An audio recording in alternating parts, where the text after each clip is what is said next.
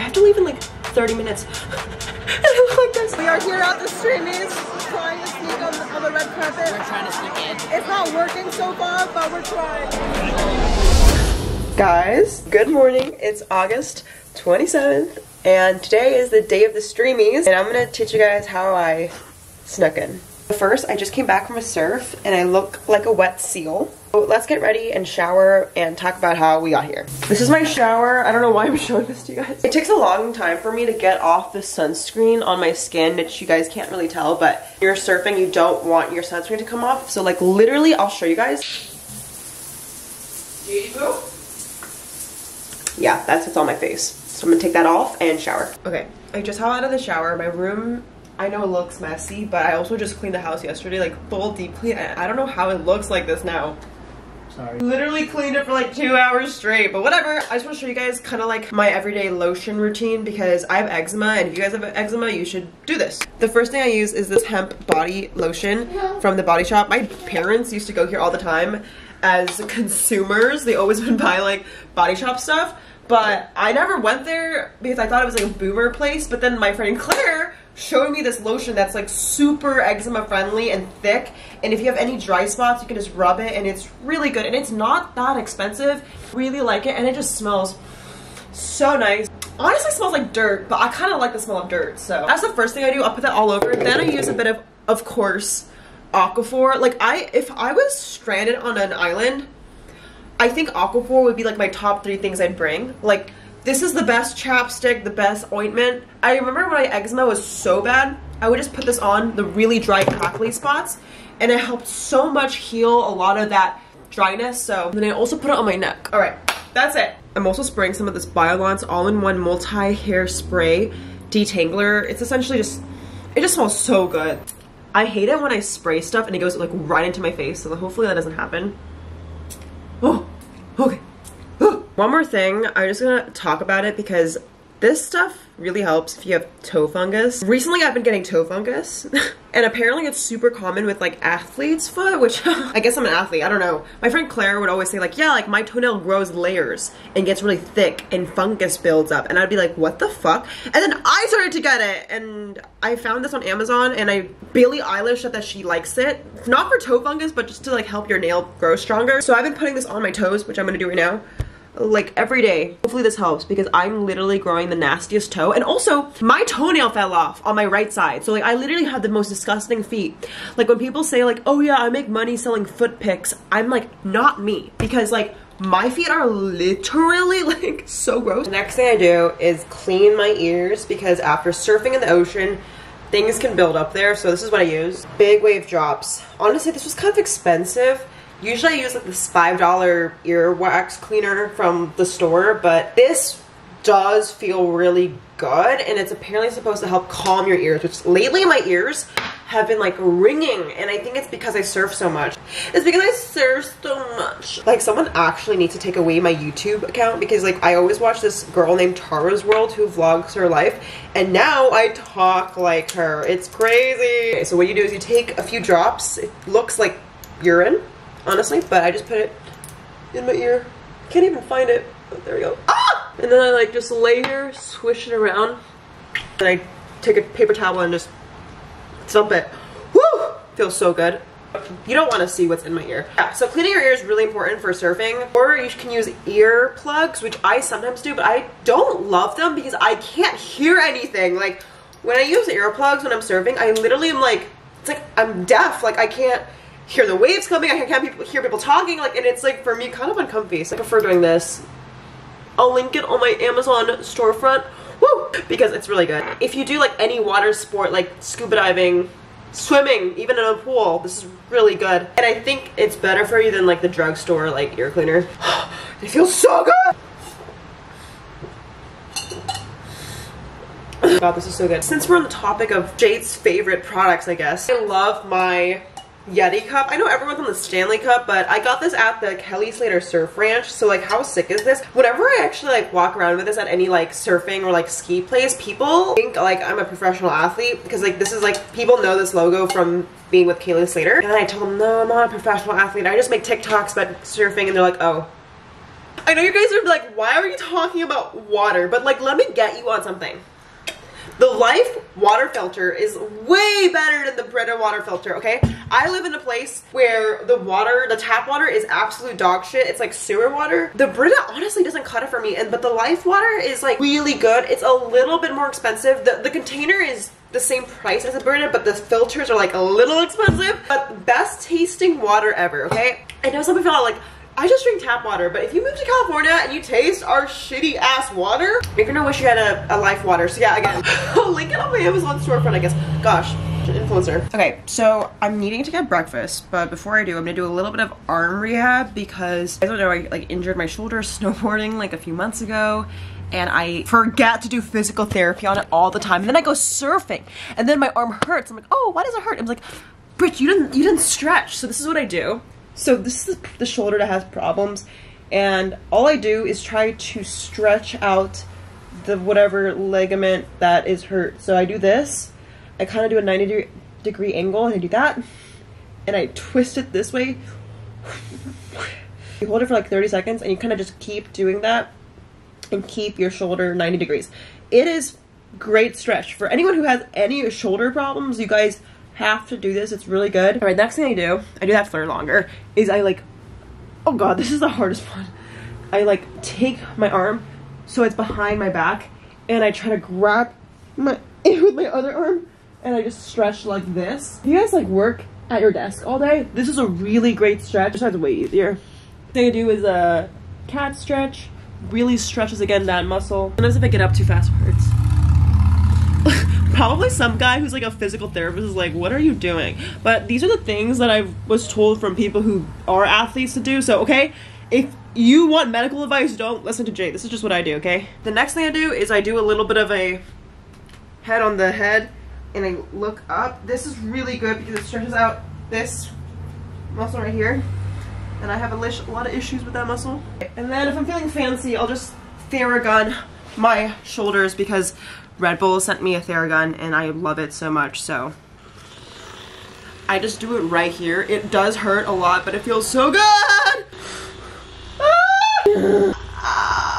I'm glad you like me because I'm sharing you guys the most random stuff ever. If I could just recommend one thing for anyone who does do a lot of physical activities or loves a massage but doesn't want to buy a massage every week, get a Theragun. This is the mini Theragun. I'll link it on my Amazon storefront. We go put down a Tabasco. Okay. This is my favorite breakfast ever. It's from Good Stuff. My parents love this spot and I love it even more. We got waffle, eggs, bacon. Alright, it is 11:40. Mia and Zane are gonna play some board games. We've been really into playing Patchwork, which is a really fun two-player games, and I never really got to play board games growing up. I didn't really have siblings and my parents didn't like board games, so it makes me so happy that I get to play board games now as an adult with my boyfriend. Yay! And I always win. I'm not very good, guys, compared to this motherfucker. We're gonna play now. Alright guys, it is 1:16. I need to leave it like in an hour, which is quite quick. So I'm gonna get ready with you guys and show you what I do. So I just blow dry my, I blowed my hair. And then I'm using this hair wax. Every time I do this, it works really badly, but I see people do it and it looks good. Do you guys see all these little hairs? We're gonna talk about the STREAMYS while I tame down my little baby hairs because the STREAMYS is one of the biggest events for all of entertainment. You could say, like, it's mainly for creators, but this award show is to highlight the top stars in all of entertainment internet media, which is kind of crazy that I'm going. I quickly wanted to talk about this because I just wanted to like really describe to you how weird this is for me, because also this is kind of working. Can you guys see? It's kind of working. Okay. My dream when I was younger was always to go to the STREAMYS to be a creator. And it's just funny because I never thought the way I got here is how I would show up. Like, I thought I would go to the STREAMYS like I'm invited as a creator, but I'm not. I basically got invited because I have my podcast with Karu and we interviewed the founder of STREAMYS on our podcast. and we kind of built a relationship with the founder, Drew. You guys should check out that episode. And like we kind of asked him like, can we go?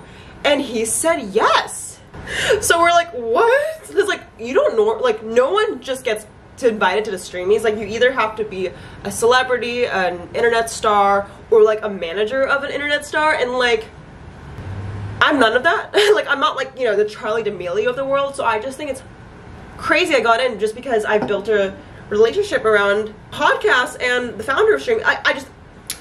I just wanted to be like, damn, like that's crazy. And I just wanted to talk about this because I feel like sometimes we imagine an exact path on how we are going to achieve our dreams, which most of the time can happen, but a lot of times you might achieve your dream, but you might not get there in the steps you thought was going to happen. And I think that's okay. And I think I always beat myself up because I was like, oh, I'm not like a big creator. Like I'm not like a 10 million follower creator. Like I'm not living my dream, but like you can live your dream. It just might look different than what you started with. And I just feel like so grateful really to go to the STREAMYS because like I never thought I would go here with only like a few 100,000 subscribers, you know, like it's kind of a finesse. So I'm just really grateful. Thank you guys for watching this and thank you for supporting me. Like I'm not saying, I hope this doesn't sound like I'm like, oh my god, you guys, you know, give a fuck about me and like I'm not famous enough to go, but I'm actually even more grateful that I'm going not as like an invited creator. Like I think it's even more funny that I'm going like as a friend and family of the STREAMYS. Like I thought that was hilarious.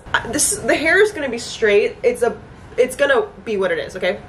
I'm gonna do my makeup now and then walk you through that because we gotta go soon. I look insane getting ready, but we're doing it. We're getting ready. I have to leave. Fuck, I have to leave in like 30 minutes. And I look like this. I don't know if you guys can tell, but I've been eczemaing out. I've been having a lot of eczema lately, and it's not anything crazy. It's just when I go surfing, the ocean's not the cleanest water for you, so I do have a lot of like redness. So I'm gonna cover it up a little bit just because I don't want to look crusty on the award show. I'm using the Charlotte Tilbury Flawless Filter on my neck because I think it'll add like a nice little glow, and it's a little sheer, so we're just gonna add that. Bring it out with the Euphoria brush. Oh my god. This is why I'm always late. See how like that just makes my neck. Okay, by the way, I have an update on my little thing right here because I told you guys I have a thyroid that's enlarged, which you guys can see here. I swear to god, in different lighting it looks a lot smaller. If I turn off this light, I swear it's not as bad. Like see, like it's not as prominent. So I don't know, I feel like I scared a lot of people in my last video because my thyroid looked massive, but it's just this lighting that I honestly need to throw away. Like this lighting is so bad because it makes me look like I'm about to explode from my thyroid. So I should probably stop using this lighting, but it looks so good on the face, so I keep that. So I'm not gonna link this on my Amazon store for fun because I actually don't recommend it, but I'm doing my makeup. I don't know what to tell you guys other than the fact that I'm freaking the fuck out. Like it hasn't hit me that I'm going to the STREAMYS, and why is my contour muddy? Look at that. It looks like mud. I look like I've been bro, okay. Literally all the people that I look up to, YouTuber wise, is gonna be there. And actually one of my like enemies, not enemies, just someone I don't really think likes me, honestly. Like someone that I think has a problem with me because like, I don't know what happened, but me and this YouTuber, you might know them actually, which I'm not gonna say their name, but like we made similar content back in the day and we've literally collabed before. Like it's all fun and games. Like I thought we were cool. One day, just so randomly, like he's like, okay, like come over to my studio, like let's film a video. And like I was like, cool. Like in person, we saw each other at an event. And then the time comes to film at whatever studio and he doesn't respond. And usually like that happens. I'm like, okay, yeah, whatever. Like this person might be busy. So hey, like, are you still down to shoot today? No response. Weird. So we never shot that day, right? Keep in mind, during this time, they were a little bit bigger than me, like following size-wise. Like they just surpassed me, which I thought was like, whatever. Like I don't really care. Like we obviously started from the bottom and now we're here, you know? And then these people just didn't reply. So I was like, the next day I was like, hey, like, are we filming? No response. I don't want to be annoying, so I wait a week. I say, hey, like, is everything good? No response. And then every time I see them at events, because I do see them at events occasionally, they'll act super nice to me, like to my face, or like they're not gonna talk to me, but they at least like acknowledge my presence. But then when I text them or like DM or anything, they just are silent. I just feel like, what, did I do something wrong? Like I don't know. The only thing you can think about is like this person got like really famous or like bigger than me. Don't have any more use for them because like before, I'm not joking, when I was bigger than this person would call me up, like ask for collabs. I would go to their whatever studio, we'd film, and like I would And like I just got so turned off by this whole experience. I was like, bro, like, did I do something wrong? I don't know. Upset. I was really upset because I really also like this person's particular content. Like I would actually like really like their content as a creator. So now I can't watch them, and now they're at the STREAMYS. They probably don't give a fuck about me, to be honest. Like I'm their least of worries, which is totally fine. Like I hope that's the case. It's just like I'm kind of sad because I just wish knew like why they stopped talking to me. What are you gonna do? It's fine. It's fine. It's totally fine. Swear to God. So that's a blessing. I know it sucks, but it's like a blessing in disguise because like now I know their true colors, and like I'm not gonna like work with them again ever. It happens a lot in LA. Like you guys would be so surprised like how many people treat you differently based on your following count, which to me is literally insane because we all started from nothing. So why are you treating people differently? Although I understand, because when I was in high school I used to be kind of like an asshole. Like I would believe like if you're not like grinding or being an entrepreneur, I believe like you weren't as good as me or something, whatever, because I had like an ego. That is not how I feel anymore. Trust me guys, like I don't care what people do. Like I honestly respect people that aren't really ambitious in their work because like they can find meaning in other parts of their life. Long story short, LA people are crazy. Like I feel like people are just insane about their work and nothing else, and it's really a turnoff. LOL, as I sit here and I live in LA. But I mean I live in a part of LA that's less attached to that lifestyle. It's a lot more chill. Like I live by the beach and we just surf all day. I just feel sometimes insecure that I'm like not as big as my friends that I started with, because I have friends that are really fucking famous, and that's so cool. Like I'm happy for them. I also never wanted that life where I was like famous where I couldn't go outside. It's just kind of weird because I feel like they look down on me, which they probably don't give a fuck about me. They're probably like, Jade, we do not have time to think about you. In my head I'm like a little embarrassed, but I know deep down like the grass is always greener, right? Like I might be sitting here like, oh, I wish I had what they had. They're so like established, they're getting nominated for awards, I'm just there as an attendee. But like they're probably like, I don't know, sitting there like, you know what, like I actually wish like I had more of a balance. Like I wish I could go outside and like do what you do, Jade, and like surf all day and like build your dream life. At least that's what I hope. Yeah, the grass is always greener. Like I do know that. Like no matter how much I romanticize other lives, gotta be thankful for my life, which I am. I really am grateful for my life. It's just sometimes when you go to these award shows, you can't help but think, what if, you know? I need to finish my makeup. I'm gonna get back to you when I'm almost done. Oh my lord, we just pulled it together. I have to go. I'm like late, of course. But this is the makeup. And then this is the outfit. The shoes will look different. You'll see different shoes because I can't drive in the shoes I brought. So also, because I always forget, make sure you comment below Darmanation if you're so far enjoying this video, because it helps me out and I really appreciate it. So comment below Darmanation and tell me about yourself. All right, enjoy this montage. I love you. Shout out to the comment winner. Comment on this post to be featured in the next episode. Alright guys, so we are on the way to the STREAMYS.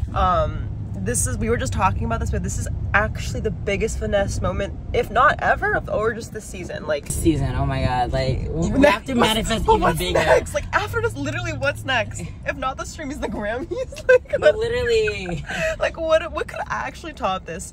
Karu feels confident that we're gonna walk the red carpet, which if you guys don't know, like apparently not everyone walks the red carpet, right? Not everybody. But we are going to. How do you know that though? You feel like Drew's gonna be like, okay. I just feel like we're because you already did it once, so you're like, you know what, fuck it. The shoes, I didn't show you guys, but these are fucking bitch ass shoes I'm gonna wear tonight. Are those Manolos? They're dupes, they're Amazon dupes. My little gems. Where's your outfit from? My outfit's from Sandro, my watch is Rolex, my nails. You know, have you seen those TikToks? How much does your outfit cost? Excuse me. I'm wearing Crocs. I got him those. Yes, this is Jade got me these Crocs. These are Karu's bags. That's my bag. Yeah, we're swapped. See you guys at the red carpet. I honestly don't know how this works. Like, I guess Karu says we're gonna have a little bit a drink and a nibble. So if I see Tana Mojo, I'll let you guys know. STREAMY Awards. We are here at the STREAMYS, trying to sneak on the red carpet. We're trying to sneak in. It's not working so far, but we're trying.